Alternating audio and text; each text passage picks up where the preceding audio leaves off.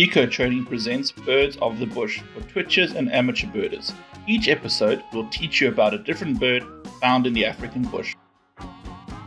Hi guys, and welcome to another episode of Birds in the Bush. Today we're going to be looking at the African Spoonbill.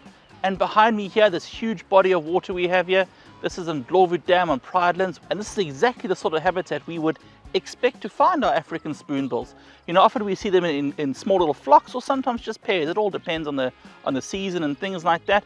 But their favorite method of finding food and moving around is sort of to follow the shoreline, walking through the shallows and taking that long, oddly shaped bill. You know, it's got that sort of rounded spoon shape, hence the name on the end there, and sort of probing through the water in a sweeping motion, going back and forth, and the moment a small invertebrate or some sort of fish touches that, they sort of snap it up and they swallow it like that.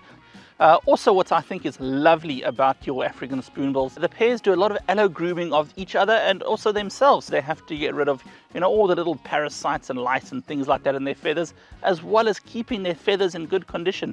You know, these guys are a type of bird that spends a lot of time around the water's edge, so they need to keep their feathers well oiled. They've got a preen gland on the back of their sort of mid-back, if you will, which they'll dip their beak into and rub that oil through their feathers, trying to keep it in as good a condition as they possibly can. And this is what they do when we see them preening themselves. They're just sort of repairing their feathers, because yes, they do molt their feathers, but they can't molt a new feather every time one gets damaged.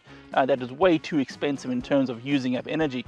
So this forces them to look after their feathers until the next molt comes along and they can regrow some new feathers.